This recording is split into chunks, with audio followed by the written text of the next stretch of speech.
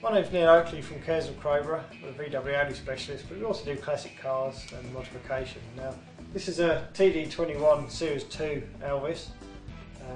Now, among one of the many modifications we've done to this vehicle is installation of a Rover V8 engine. Now, Elvis did make one prototype, but it never actually made it to production. We fitted here a 4-litre Rover V8 as found in many cars since the 60s. This one actually came out of a Range Rover.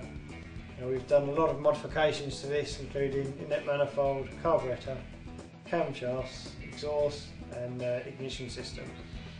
Now, this also runs a Kenlo fan to keep things cool, although the original radiator is quite up to the job. Now, we fitted a 5-speed gearbox to this. Nothing new for an Elvis. This vehicle did actually have a 5-speed from new.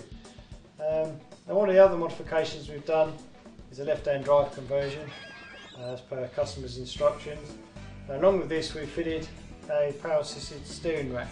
Now, this vehicle was fitted with a steering box system from new, which was a little bit vague to say but the least.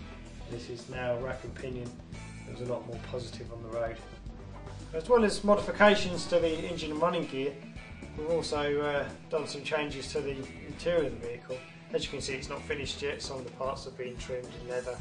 They'll be back with us soon to be refitted. The main centre dash panel was a lot larger on the original vehicle. We've actually made this one from scratch, but to show kind of similarity to the original, you don't want to change things too much. Now, this is a ply-backed dashboard with a burnt oak laminate over the top of that, and then it's been lacquered to give it the finish that it has. This vehicle is a 1960s Jaguar E-Type. It's a Series 2. It's brought into us for restoration. A lot of repairs made to this vehicle, mainly new floor sections, inner and outer seals, rear wheel arches, front and rear balances, and a complete repaint. As you can see, the vehicle was totally stripped, so other bits and pieces would have been sent off for plating, powder coating and so on, and then will be shortly refitted. This has had its first coat of paint. This will then be blocked back. There'll be another coat of red and then a coat of lacquer to protect that. And hopefully this will be ready in spring. So to finish, my name's Neil Oakley from caresofcrowborough.co.uk.